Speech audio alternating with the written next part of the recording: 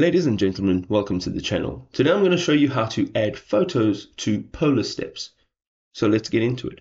So directly from your app, you can see that you have a trip here, right? So you need to have created a trip before adding this photo. So we're going to just go ahead, click on this trip, and here you can choose the step that you would like to add your photo to. So I'm going to click on this one over here, and you can see there's an add photos and videos icon. We're going to go ahead and tap on this. It'll open up your device photos and videos, and you can choose a photo from your device. I've gone ahead and chosen my photograph. It looks absolutely corky, but that's all right because only I'm going to see it.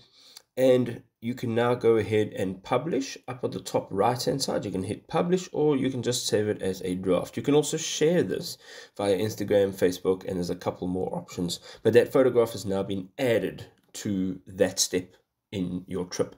If this was helpful, drop us a like. We'll see you next time. Peace.